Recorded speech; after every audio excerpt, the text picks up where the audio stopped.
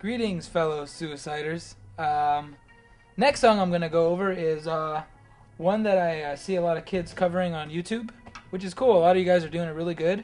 And I'm just going to basically go over the fills and the middle groove of the song. So basically I'm just going to do certain outlines of the song. The song's called Lifted. It's off of the new album. Basically I'm going to go over it, and it's basically like the other warm-up I told you, where you're alternating from 2 hits to the bass drum, 2 hits to whatever else you're doing, and that's how you create the fill effect, like this. So alternating 2 and 2. So you're going. Very easy to do, very good to warm up as well. If you're just gonna go. So I'm gonna go over Lifted, and this is Lifted.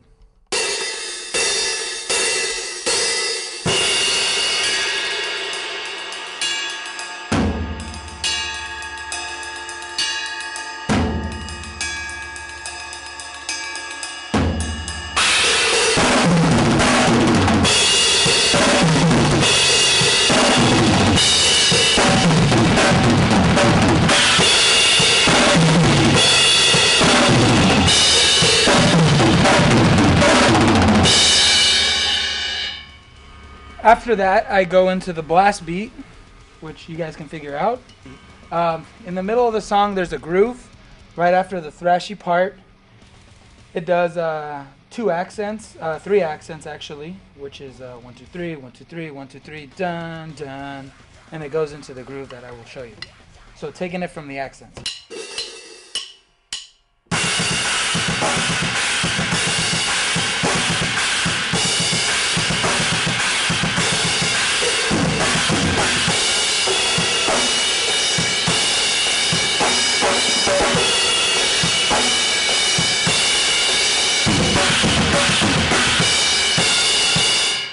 Now, what I do there is the guitar is playing a riff, which is 1 2 3 4 1 2 3 4 1 2 3 4 1 2 3 4 1 2 3 4. I don't know exactly what the frets are, but the first half of it I follow it with the bass drum, and then I do the accents, which is 1 2 3 1 2 3, and then I go into more of a singular beat, which is just singles on the cymbal with the snare. So it's just 1 and 2 and 3 and 4 and 1 and 2, 3 and 4. And now I will play toward the end of it. It does another, like I said, the fill with the alternating kick parts, and basically it sounds very similar to the intro, but it's a little different. So I'll show you it, and then I'll go into the breakdown right after it, and it does the part of the song where it stops and it goes, "This is not your reality." And a lot of our songs are basically follow Mitch, our singer. So when he says reality, that's when it comes in. So that's the part where everyone has to be tight and in the same vibe, same feeling, same grasp.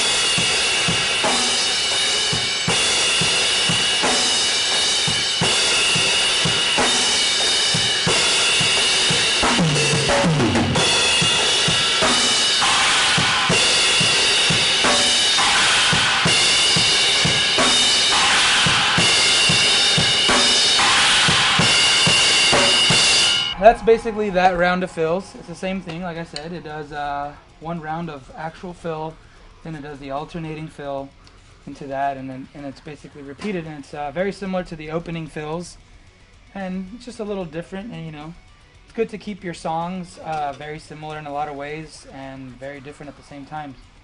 You don't want to put too many different styles in one song. I feel, in my opinion, put too many different styles. It's good to stick to one general style and kind of just rape it to shit. It sounded kind of bad, but basically, take advantage of that you've created a special, unique sound for that song, and kind of, work around it, keep it the same. It all depends on the style of music you play. You wanna have some type of hook, some type of melody, something that people could think in their heads and remember that song and distinctively separate it from every other song in the whole album.